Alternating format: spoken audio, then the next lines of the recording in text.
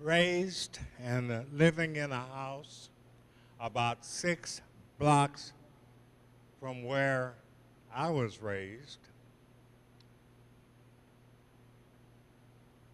was a young man who was to become very important not only in the community, but in the city as a whole. He came to have a very influential impact on how we are represented throughout the government offices. Mr. Claude Cummings, Jr. is a 1970 graduate of Kashmere High School, where he was senior class president, graduating with honors. And as you can see, the signs were very clear at that point in 1970 where he was headed. As you may have read in your program, Mr. Cummings has served in many positions with the Communication Workers of America. And he is also second vice president of the Houston chapter of the NAACP. He, in a way I could say he is a product of Fifth Ward Baptist Church.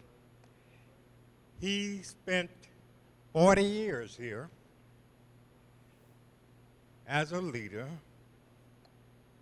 of the Deacon Board, as chair of the Deacon Board, member of the Adult Choir, member of the Brotherhood and Male Chorus, and as president of the Board of Directors, of the Faith Revitalization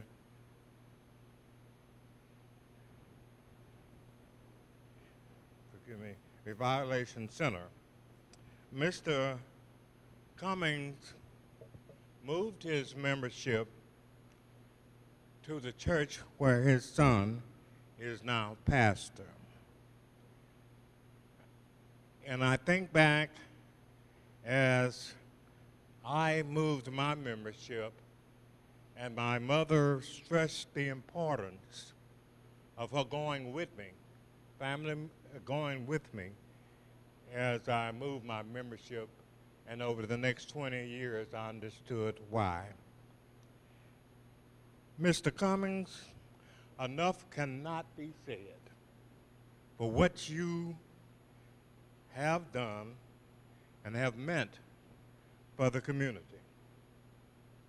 Many of the things are unsung, but they were jobs that had to be done, a role and a mission that had to be quietly completed as we made sure that we had representation in the halls of power. And so, it is an honor to present to you our Community Service Award. And is in recognition of your numerous contributions made, often quietly.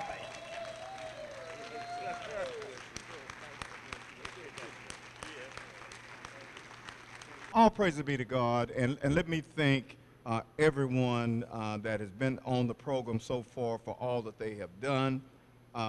Kathy, you've done a great job. Kathy and I just sit here for a couple of minutes, had no idea that I went to Kashmere.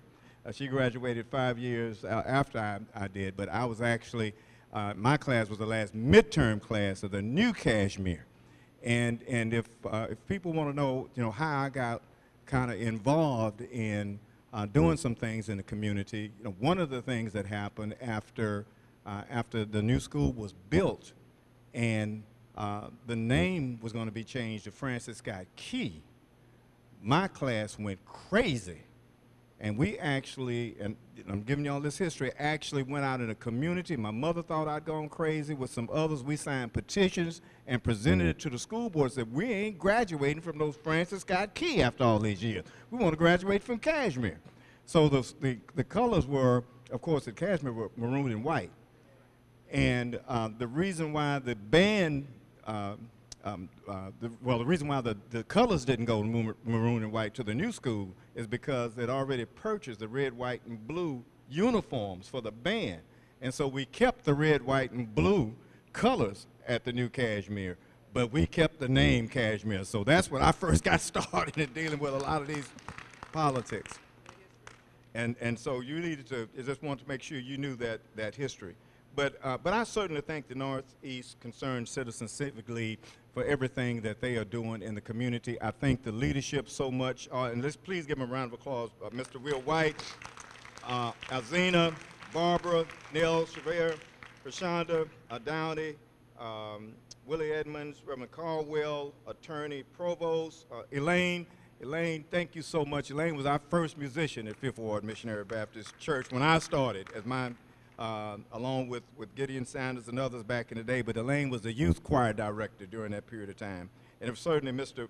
Bruce Austin, Sister Walker, thank you so much. Carl Walker, as you know, this building was named, after him, and so many others that have played such a great part. Let's give those who served the dinner. It's great food.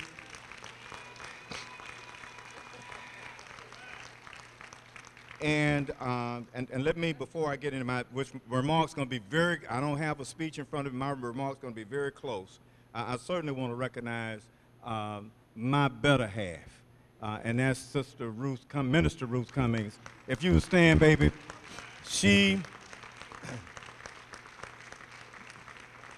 the best thing in life that happened to me was walking down the valley in Tuskegee, Alabama, and I had a young lady start picking at me. And this is the result of her picking at me almost 49 years of marriage now.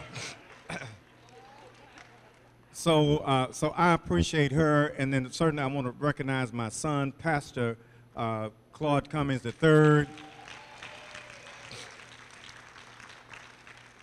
My daughter and granddaughter, Laura Cummings, she carries 2 titles. Who's that with her? Joaquina, that's right, Joaquina. Joaquina Stan, Pastor Cummings' wife, Joaquina. And then my granddaughter, Lacey, and her friend, Mason. Stan, so much. Thank you so much. And then Jill, Layla, and Claire are over there. The 3, that's right, the 3 months, thank them so much. And then my Fifth Ward Missionary Baptist Church family, who I love so dearly. I served in maybe a leadership position with Fifth Ward, but I've actually been at Fifth Ward all my life. I accepted Christ at the age of 13 off of Bringhurst at the old Fifth Ward Missionary Baptist Church, and then moved over here and became the chairman of the deacon board of Fifth Ward, and certainly enjoyed the time that I was here. We leave with no malice. We love the church. We love the church members. I think the church members know this, and this is the first time I've said it publicly, but about 3 to 4 days before Pastor Barksdale passed, I visited with him in the hospital. And I shared with him at that time that Claude was talking to me more and more about coming over to do work with him. And Pastor Barksdale kind of gave me his blessing. Claude, you do what you need to do, to help your son. But I would leave, and I assured him I would do nothing to try to split the church. So that's why I never made any public statement. I didn't want to stand before the church and do all of that, because I didn't want anybody to think in any way that I wanted to split Fifth Ward. I wanted Fifth Ward to stay here. I wanted to be successful.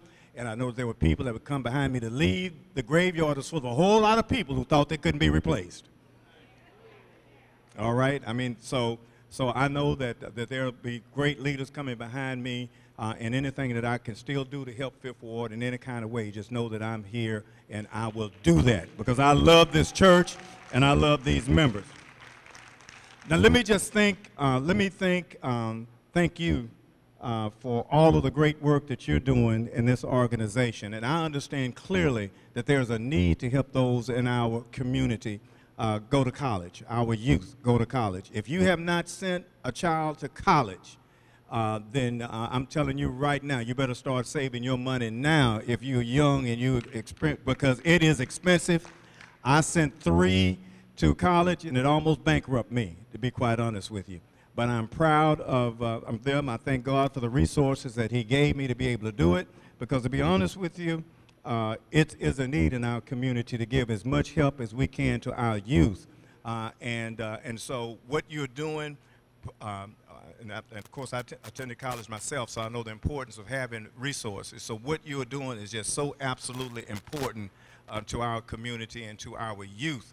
And so I purchased, I think, 3 or 4 tables, but also I'm going to make an additional $2,500 donation, and I'm going to make that an annual donation. An annual donation for the next 4 years, because that's how long my term is. I'll be making a $2,500 donation to help with what you're doing to help the youth in our community. And know if there are other things that I can do to help, I would be more than happy to. Just call on me.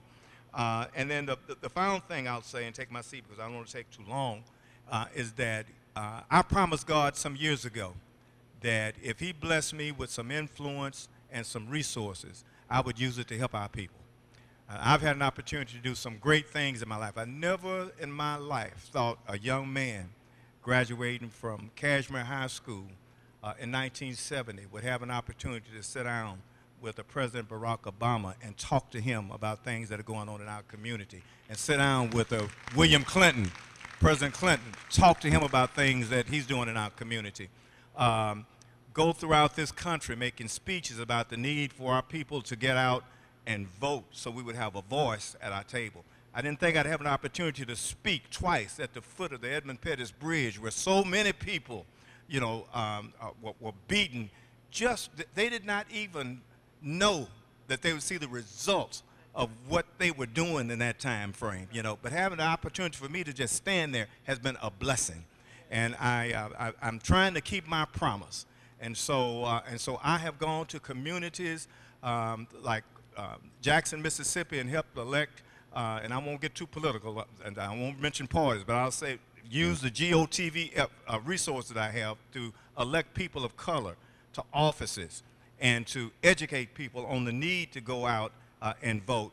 And over the last 3 election cycles, to see what we did on last year, that didn't happen by accident. It happened because me and some others that look like me and some people who love our community, I spent over $7 million to make sure we have great representation in our offices. And I give that praise and honor to God for Him giving me the opportunity to do that.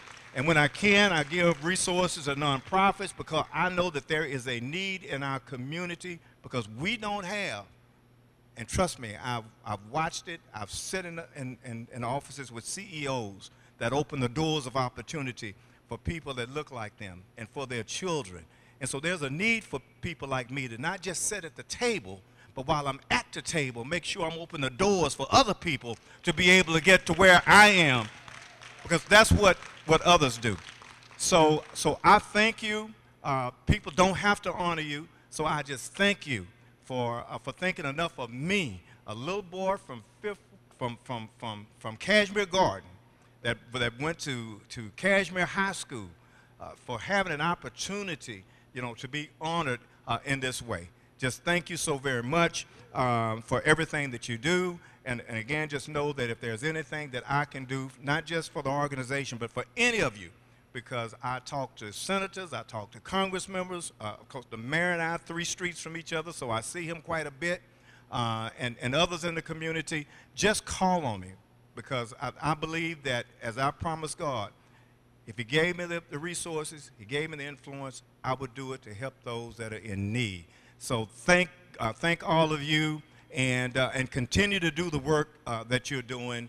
and I'm sure that God will bless you. Let me say this, that I'm going to be leaving here shortly to go to the Endurance Hour. Let me make a plug for the Endurance Hour. I'm on 1360 every Saturday from 2:30 to 4. Michael Robinson is one of my co-hosts, along with Sharon Baldwin.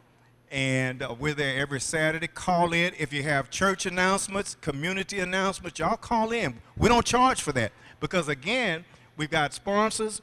God gave me the resources. I want to bless his people so we can get information out in the community free of charge for things that you might have going on in your community. And then we're also going to be buying time on KCOH in the very near future. And I'm on KYOK occasionally, talking about things that are going on in our community. So thank all of you so very much for honoring me.